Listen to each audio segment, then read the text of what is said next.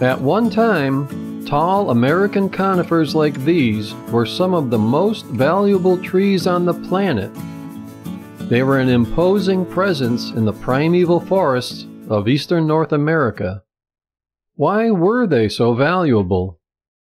Why did the King of England send people on a dangerous 3,000-mile ocean voyage to get to them?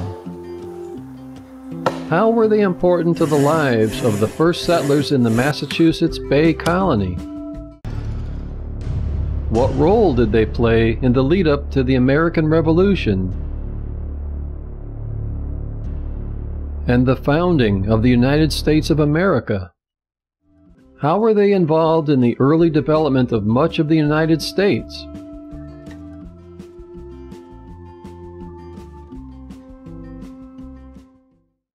What was their connection to railroads, to the Civilian Conservation Corps? What is the status of this great tree species today? How is it important to wildlife?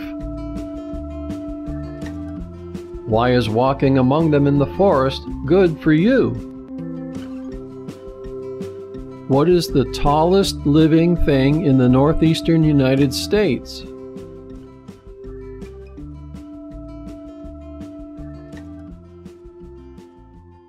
Is there any hope of seeing these trees as they once were 400 years ago? Find the answers to these questions and more in our newest film, Eastern White Pine, the tree rooted in American history.